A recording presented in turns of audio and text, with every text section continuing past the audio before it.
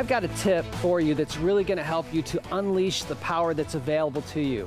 One of the things that stops people from using the power they have is when they try to keep their head down. I see so many amateurs that think they're supposed to keep their head down, and they make swings that look like this where they swing, they keep their head down, they can never transfer their weight, their arms according into their body, so there's no power that's really delivered to that golf ball. Here's a better way to think about what your head should be doing. Stay behind the wall, right? Or stay behind the ball, same thing. I imagine a wall coming up from the golf ball, and as I swing back, and you watch tour players, they do exactly this. They get behind it, they release the golf club, they're staying behind the golf ball, the ball's gone, then they let it go. So their head has to travel so their body weight can shift forward.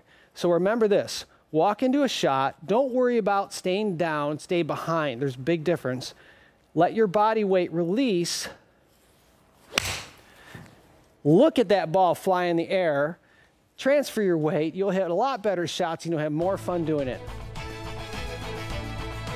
For more information or to find a coach near you, visit golfchannelacademy.com.